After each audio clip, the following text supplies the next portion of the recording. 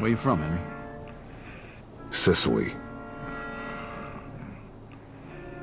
What brought you to the States? Mussolini. Let me buy you a ticket.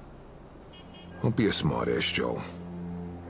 My father was a man of honor. Things got pretty bad for us after Mussolini came into power.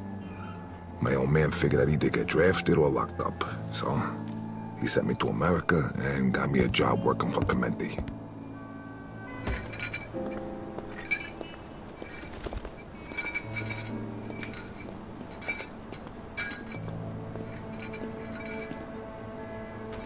So what happened to your father? He said he was too old to make the trip. Mussolini had him arrested, and he died in jail. They won't even turn his body over for a proper burial. That's rough.